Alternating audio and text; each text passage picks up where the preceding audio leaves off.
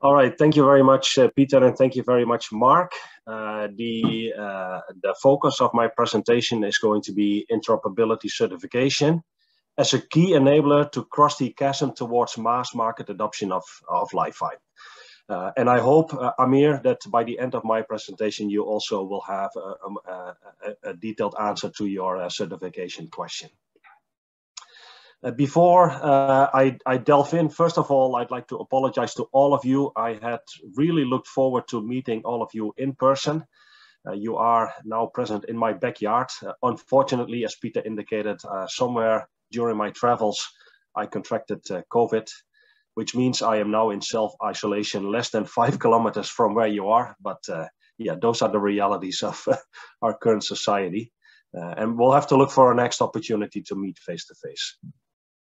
Before I go into the details of my presentation, first introducing the company that I work for, Signify. We are the world leading company in the lighting industry. We have been for more than 100 years. We lead the lighting industry in a number of important market segments, including connected lighting and LED lighting. Our revenue in last year was almost 7 billion, 3/4 of which were from the professional segment. We're a large company. We have a global presence in many countries with local sales forces. And we are particularly proud of being 100% carbon neutral in our operations. Signify is a rather new name, even though we've been around for more than 100 years, but you may know us under our previous name, Philips Lighting. We split off as a separate independent company in 2019. But some of the brands that we have may be familiar to you, like Philips, of course, but also Hue and, of course, True LiFi, which is the name of our LiFi proposition. Now, if you've heard me speak before, and I saw many familiar names amongst the attendees, my key message in my presentations in the past 18 months have been LiFi is real, it's here, we're ready today. And in fact, the slide you're seeing is my closing slide from this conference from last year, where I closed off by saying we are on the runway, LiFi is taking off, and you need to jump on board right now. And this is exactly what we've done in the past year. You've seen in the presentation from Mark from the Light Communications Alliance just before me, a number of commercial announcements from the past year, very exciting. And many of the companies that are present today and are very active in the LiFi industry had similar, very exciting commercial announcements, which clearly indicates that LiFi is taking off. But of course, we always want to grow it further.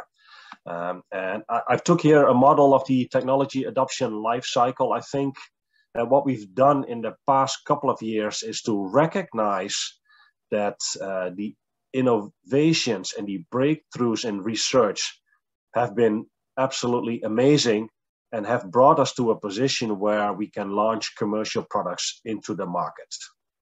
And that's been my call out to the industry for the last 18 months or so. We are ready, the technology is there, let's start building products. And we've done that, not just the company that I work for, Signify, but many of you and the companies out there in the industry have done similar things. And we've put LiFi products in the hands of the early adopters. And I'm really excited about that. But of course, we want to grow it even further. I think the challenge now is to move from early adoption to the early majority. And that's not a trivial problem. In fact, it's quite tricky to do so. And many new technologies struggle to make that leap towards that early majority, which is really the start of the mass market uptake. And there are many things that you need to get right in order to make this important step. But one of those steps is to increase consumer confidence. Early adopters are very different from the early majority. Early adopters are more likely to take risk, to take on products that perhaps are not quite finished yet. But the early majority, they're very pragmatic. They need solid solutions to solve problems that they're facing in their lives today. which means that they need solid technologies. They need the confidence that the solutions they pick will actually serve them well, not today, but even for years to come. And one of the aspects that they will be looking for is the ability to pick and choose from multiple manufacturers. They don't want to be locked in. They want to be future-proof. So a key requirement is to have multiple players in the industry where they can pick and choose the products that fit their needs and their requirements and their specific use case. They want to be able to mix and match the best of breed from different vendors and move forward that way. And the key to make this all happen is interoperability. And that's going to be a major theme throughout my presentation. Now, providing some historic perspective, interoperability used to be rather easy in the lighting industry. You have a light bulb that has a cap, and then you define a holder, you screw the bulb into the holder, and Bob's your uncle. That's what interoperability looked like in the lighting industry for the past 100 years. We would have a very specific specification for this cap and holder, where you define the mechanical interface and the thermal interface and the electrical interface. And if you do that right, then the industry can grow to tremendous volumes, which we have seen with the lighting industry in the past 100 years. And this standard has served us very well. In fact, more than 130 years later, we still use variants of this standard. And even though the standard is old, it still allows innovation to take place, and it still allows our market to grow. And that has been really fantastic. But a lot more has been going on. We have not only standardized on the mechanical interface to interoperate with our products. Our products have evolved, and communication and connectivity has been added to lighting products. And this is where things get interesting, because not only do the lighting products themselves interoperate, like bulbs, but they can interoperate with switches, with sensors, with gateways to larger connectivity systems, all based on standards. And this is all what I'm showing in the top of the slide here, still within a single company and within a single lighting market segment, but it grows much bigger. You can add connected bulbs from other manufacturers, and here I'm showing the IKEA trap-free bulb, but you can also add switches from other manufacturers like Schneider Electric, but you can also add smart speakers like the Amazon Echo, the Google Nest thermostat, the Ring doorbell, Ambilight TVs, your Razer gaming keyboard. There's really no limit to how you can expand the use cases to make interesting applications for consumers, all based on standards. Interoperability standards are the foundation to make this all possible.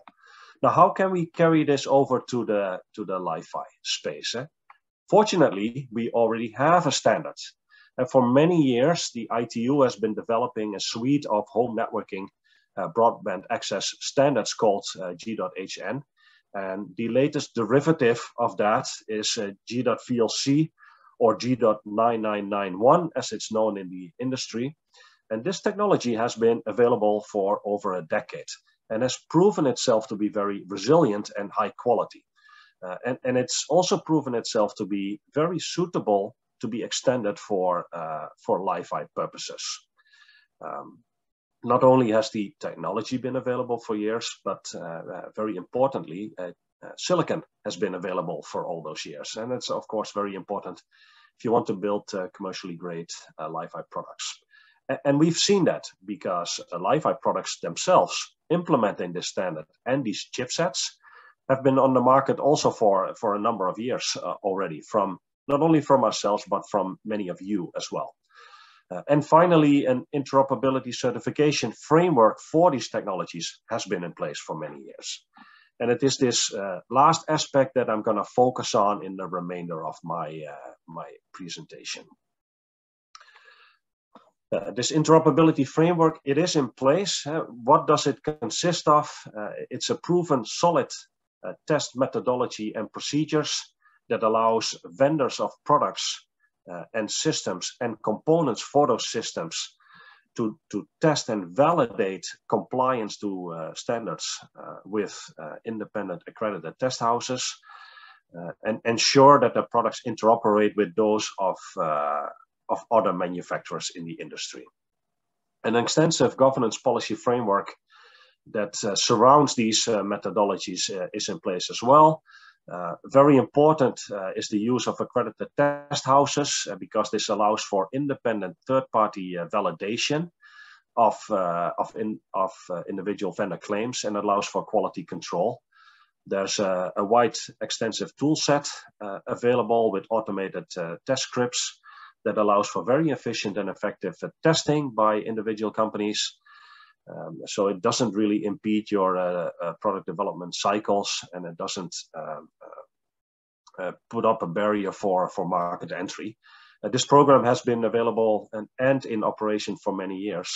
And it's resulted in an extensive database of approved silicon vendors and certified systems. So this promise of increasing consumer confidence by showing that the technology is future-proof and that you can really mix and match is really, it's there, it's a reality. And this system we found can be easily extended for the derivatives of G.hn, such as G.VLC. So it's perfectly suited for our purposes in LiFi. Now, of course, that does require some work. You might ask yourself, this certification framework, what does it really entail? Isn't all you need just a test spec and perhaps a document where you describe the test setup? Well, actually, a lot more is needed to set this up. It requires really careful thought in how you do this to make it reliable and robust and to produce repeatable results to increase that consumer confidence.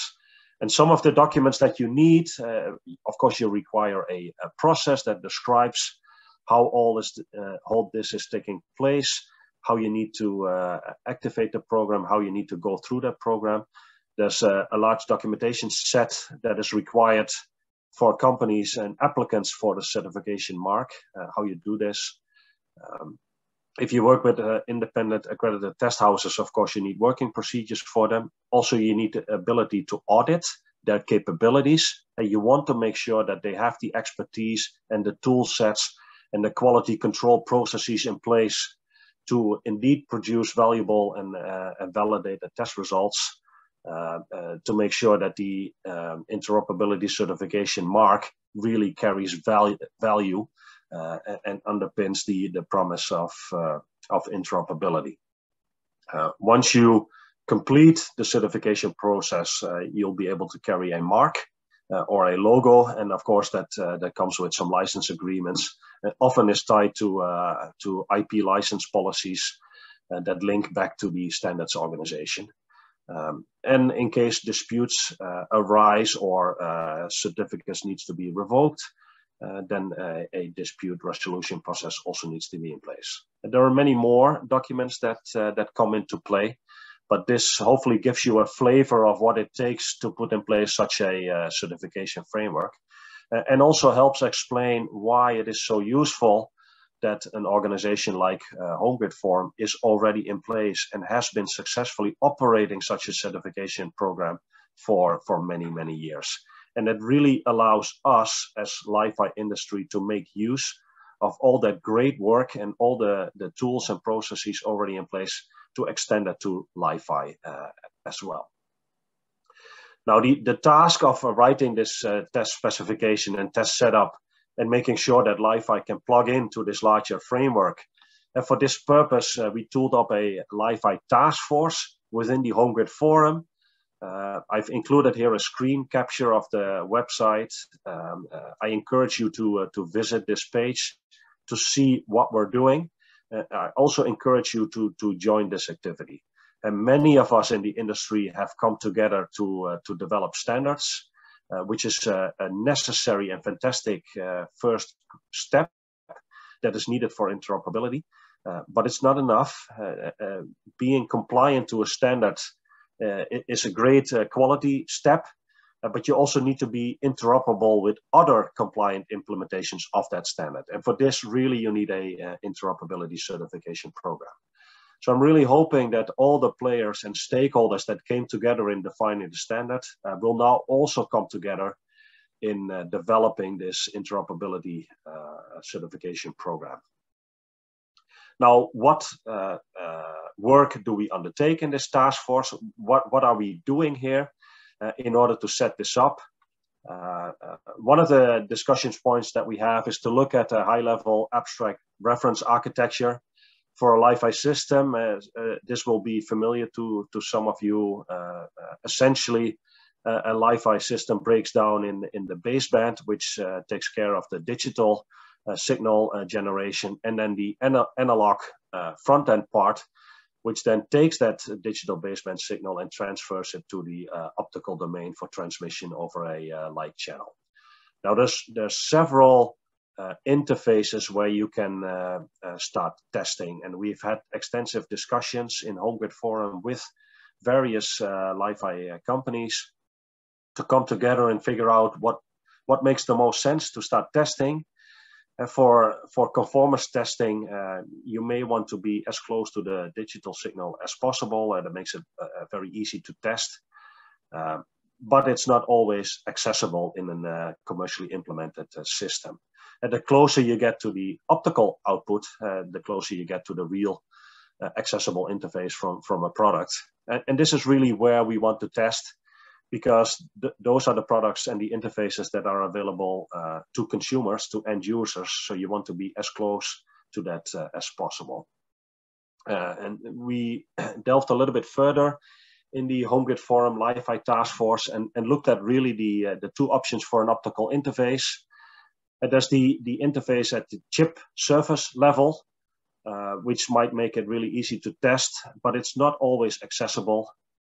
You can't always access the bare LED because there may be some optics glued or otherwise connected to the system. And you may have to break it in order to get access, and that's really not what you want. So the decision that we took is to really test at the A0 interface, as we call it. It's really the optical interface as you see it in commercially available end products. We're further developing this. This is work in progress, and we invite all players to join us in this effort. We've also looked at the test setup, how we want to do this.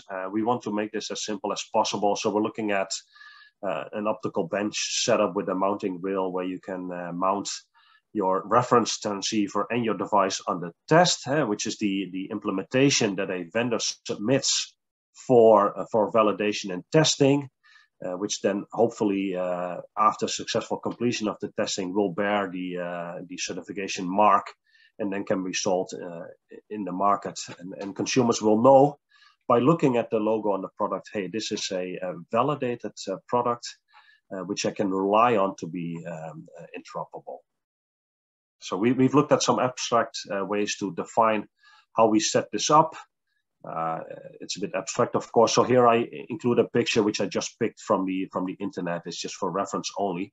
What we really want to do is pick tools and methods that are easy and readily available to all vendors in the market, but also to make it easy for test houses to build up these capabilities.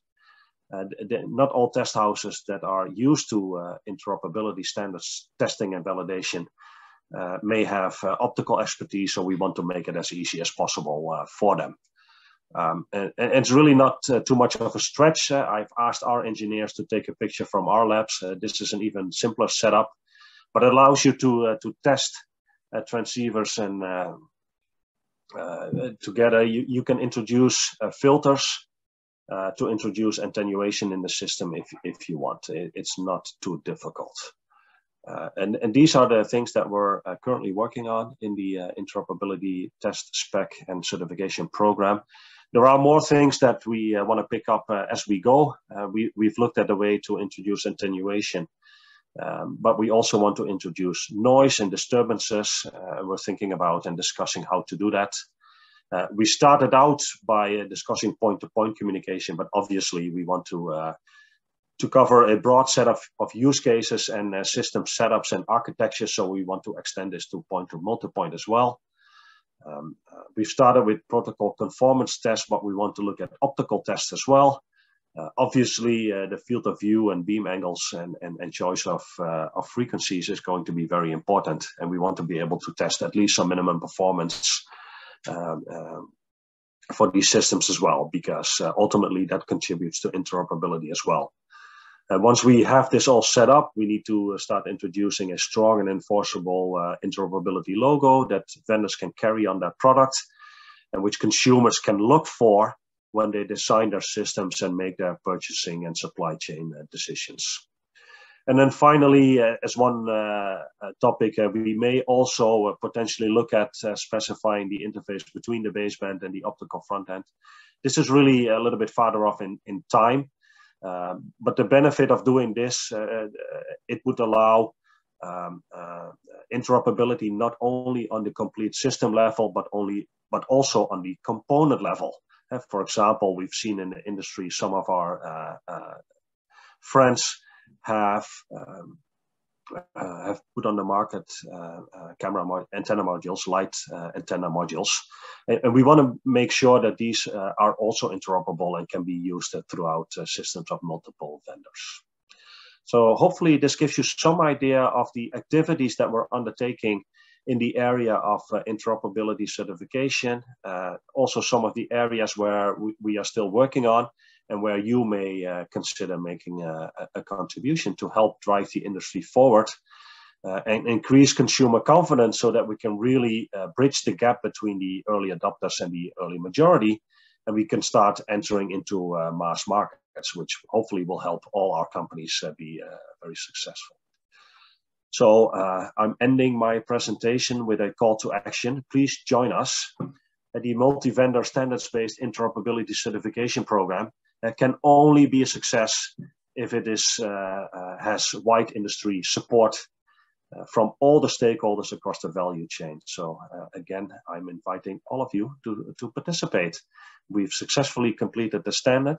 Now the next step in increasing consumer confidence is to ensure interoperability across all companies in the value chain. And with that, I'm ending my presentation, and I'm happy to entertain any questions if you have them for me. Thank you so much.